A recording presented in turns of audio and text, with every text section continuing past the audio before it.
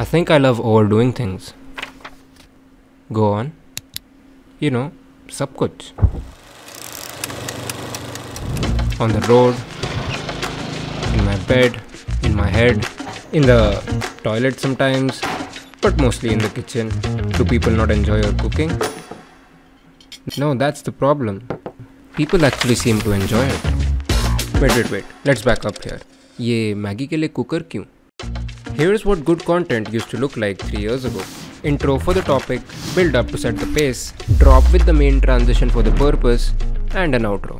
Now this is what it looks like today. Fast paced, snappy, and from start to finish almost sir दर्द करवाने वाले transitions. पर cooker का क्या? 3 years ago I was pretty happy using Premiere Pro to cook my meals. पर जब हर 2 second में transition बनाना पड़ा, it ultimately became more convenient to use only After Effects to cook the entirety of my meal. Let me over explain. Fuck भाई, callback humor. Premiere Pro in my head is a video assembly software. मतलब अगर तुम चाहो तो यहाँ तुम तुम्हारा पूरा वीडियो ये एक ही लेयर में बना सकते हो. And although there is a great variety of things you can do here as well, Premiere खुद भी तुम्हें ऑप्शन देता है जिससे whenever you decide to make a heavy effect, you can take that specific clip from Premiere into After Effects, make your effect, and it will automatically show up back into Premiere. मतलब इनका use originally साथ में होना चाहिए था. But when your entire video is just effects, things get heated. After Effects का सबसे बड़ा and obvious difference is how the layers work here. Every item you bring in onto the timeline matter नहीं करता if it's even just audio. अगर उसको timeline पे लाओगे, it'll make a new layer. Do you see the problem with that?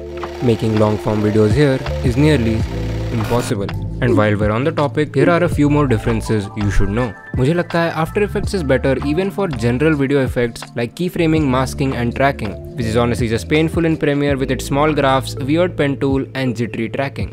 But जब बात आती है ऑडियो डिजाइन की या ओवरऑल वीडियो असेंबली की, Premiere just makes it so much easier to manage and visualize your timeline. Also, काफी audio effects तो Premiere में ही मिलते हैं. So for short form content, my workflow starts with the audio edit in Premiere, export it and bring it to After Effects, where I next edit the entire video. The linking feature I mentioned before काम तो करता है, but back then it was hard for my i5 1650 laptop to handle both softwares simultaneously. अब तो चल जाता है. Probably also why I feel comfortable editing entirely in After Effects, but you don't need to know that.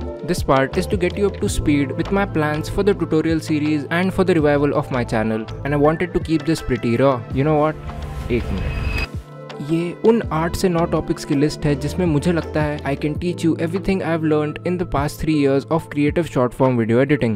I will obviously try and follow the same storytelling type format for the rest of the series, but it's a possibility कि बाकी के videos ज़्यादातर screen recordings हों, because you do need to see what I'm doing in the software sometimes. But I had a lot of fun shooting and editing this first video, and I'm almost done with the second one too. With these videos, I'm also hoping to make you a better viewer, even if you don't edit videos, because people are getting paid to make content. Might as well judge them for it, right?